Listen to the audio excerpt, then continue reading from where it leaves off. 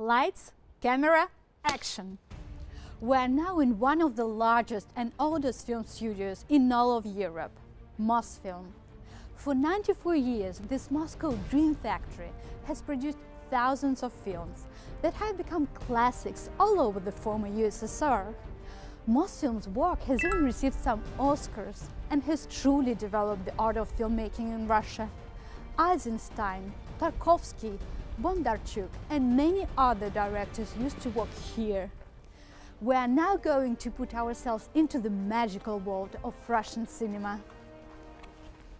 Founded in 1923, Mosfilm is basically a Hollywood studio in Russia, with a huge territory of 34 hectares. Studio's infrastructure includes dozens of film pavilions, sound design studios, costume departments, archives, and even a huge greenhouse to grow flowers for certain films. The biggest pavilion is 2,000 square meters. It hosted the first ball of Natasha Rostova in War and Peace and many other legendary movie scenes.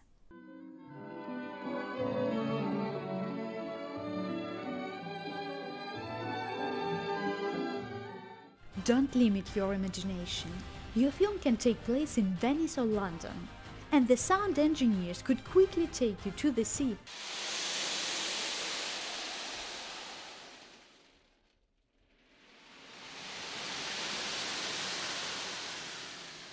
Or a snowy town.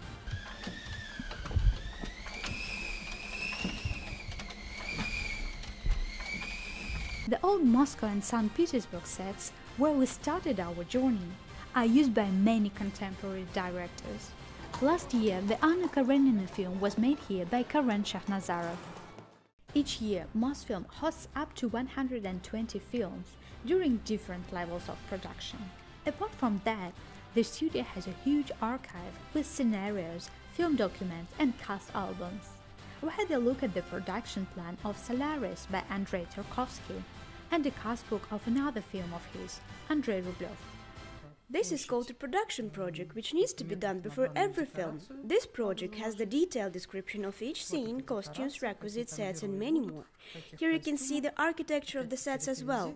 Everything in order for us to feel like you're in a space station. The world-famous brand and symbol of Mosfilm is a small version of the giant Soviet sculpture, Worker and Farmer Woman, by Vera Mukhina. It was introduced to the film studio after the Second World War and appears in the opening and closing sequence to all Mosfilm productions to this day. You'd need more than a week to walk around the whole Mosfilm territory in order to see every studio and facility. So it's better to do it by car, especially if it's a vintage one. I hope that today's journey will inspire you to learn more about Russian cinema and come to see Mosfilm for yourself.